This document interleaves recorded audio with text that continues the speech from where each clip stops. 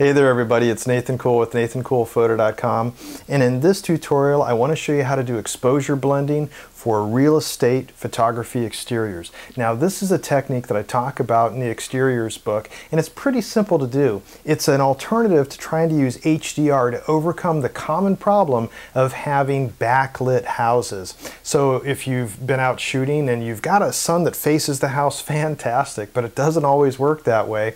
So the tempting thing to do is to say, well, let's shoot a bracket and let's just use HDR to figure out where everything should be filled in. But the problem is that twofold. One, HDR will try to figure out every single little bit and pixel throughout the entire frame that needs to have the dynamic range adjusted. All you want to do though is just adjust the shadow areas. So you want to bring that exposure up. Also, the problem is that if you're using auto white balance, you're going to have the different white balances throughout those three exposures or more that you're bracketing with HDR.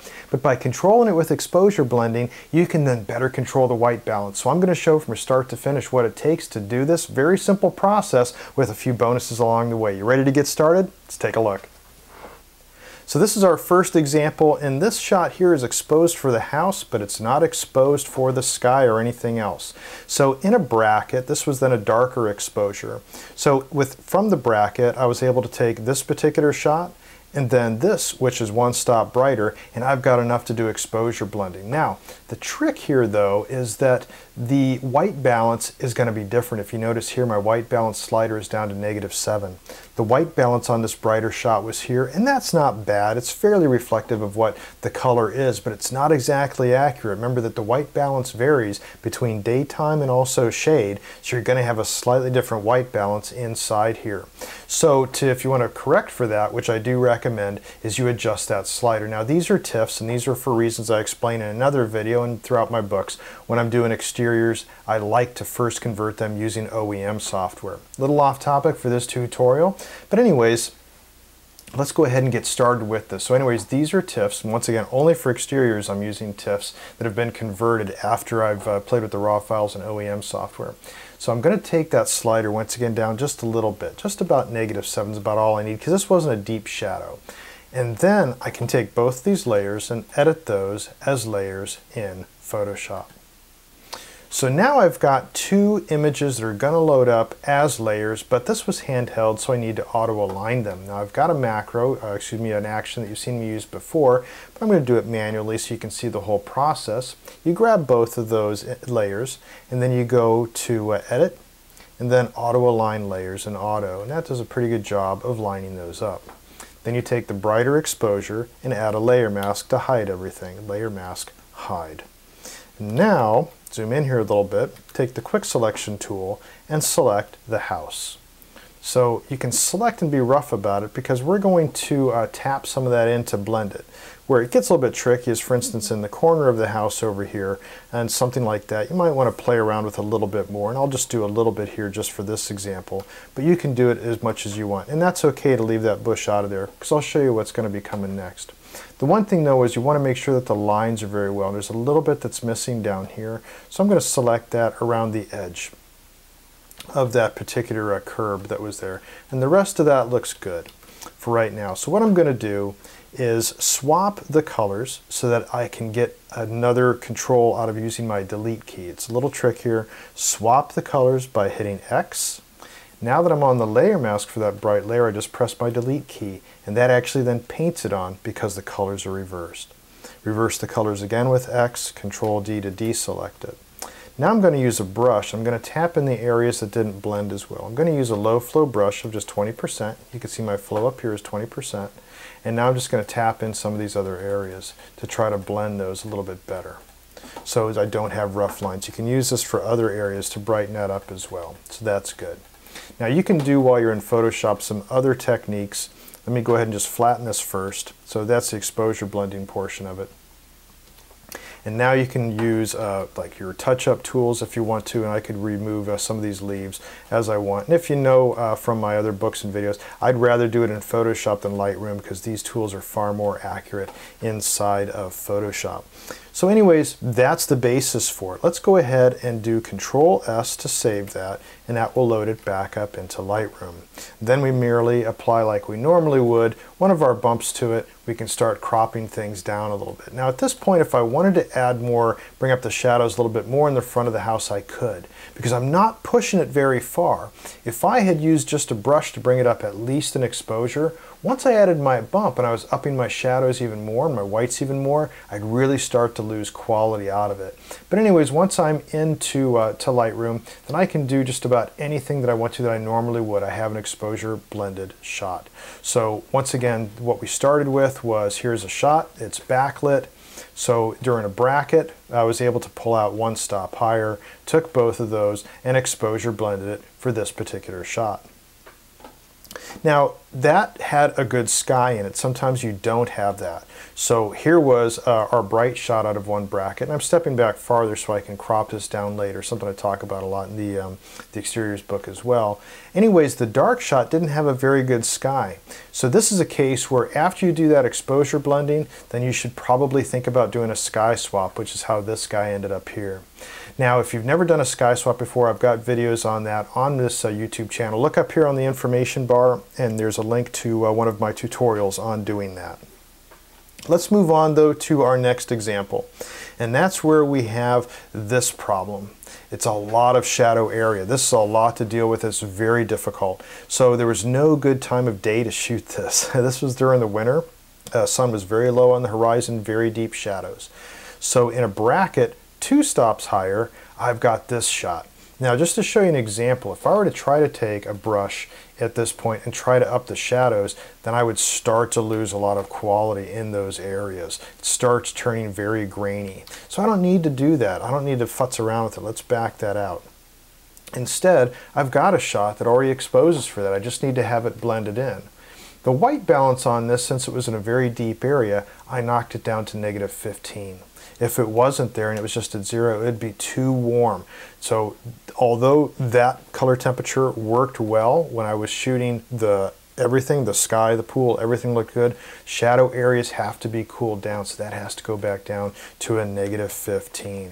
So if this were to be in Kelvin, if you were using raw files, it'd be about 1,000 Kelvin cooled to that point. And this is something, by the way, I show in a lot more detail in the exteriors book. If you're not familiar with setting your Kelvin for outside and why I prefer to use 5500 across the board and adjust later in post-processing, it explains it further there. And if you're interested in a tutorial on that, be more than happy to show you that as well. But let's go ahead and finish this guy off real quick. That's all we had to do, just like on our other example, and we'll open these as layers in Photoshop.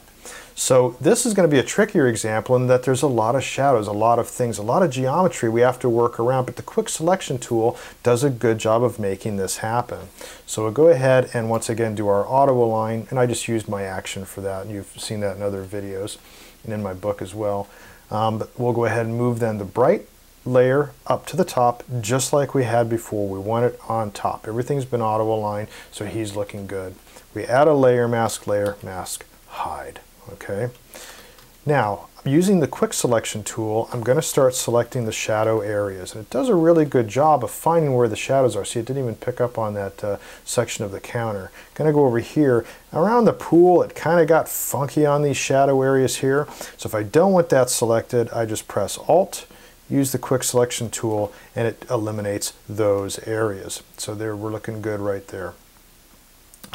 So that's looking pretty good. I might not have wanted some of this area in here, for instance, on the shadows, so I can tap in some of that and press Alt.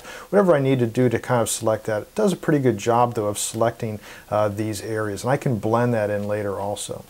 But we're going to select then the awning, zoom out a little bit here so we can see what we're doing. And look how it also knew not to grab these highlighted areas of the house.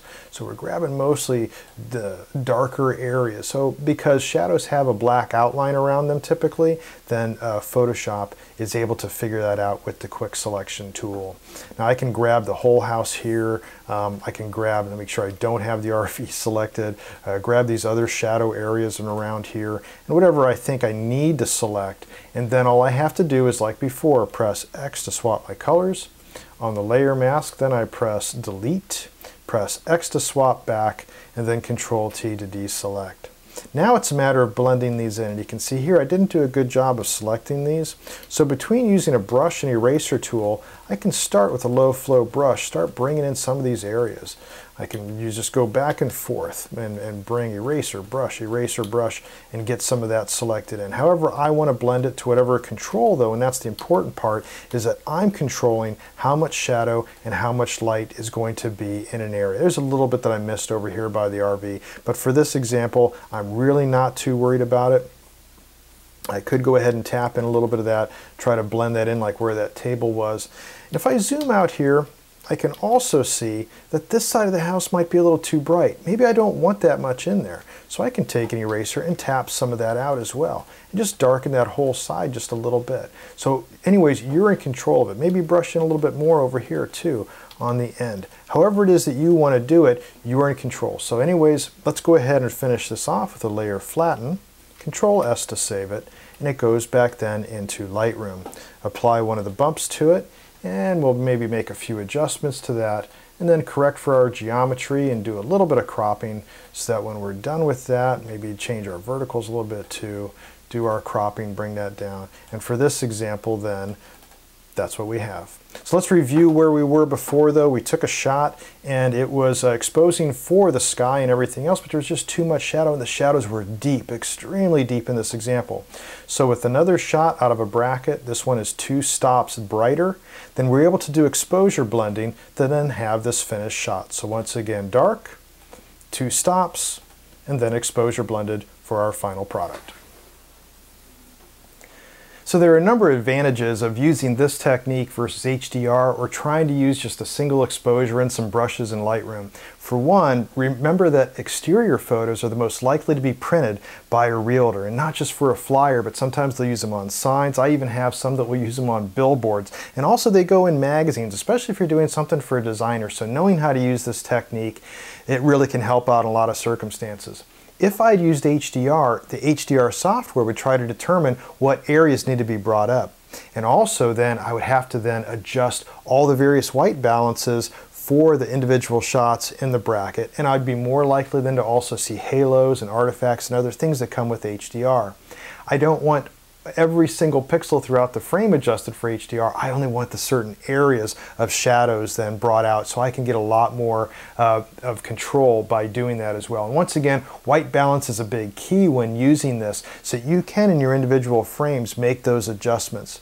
It also allows you, since you're then already in Photoshop, by doing this exposure blending, which using the quick selection tool allows us to get nice, good, fine lines. I can use polygon tools, other things where if I was just using a brush inside a Lightroom, not only would I be losing some quality out of that because it's trying to work with just that one exposure, but I don't get that type of definition. It's much more difficult. So a lot faster to do this than in Photoshop, which then after flattening those layers, I can do other quick adjustments too. I can use touch-ups, and if I wanted to add a brightness layer, anything that I wanted to do, I'm already in Photoshop to do that. Bring that back in though to Lightroom, make those final bumps and adjustments, and then I've got somewhat of a better usable product that's exposure blended and far more accurate than I would have if I just tried to do HDR processing.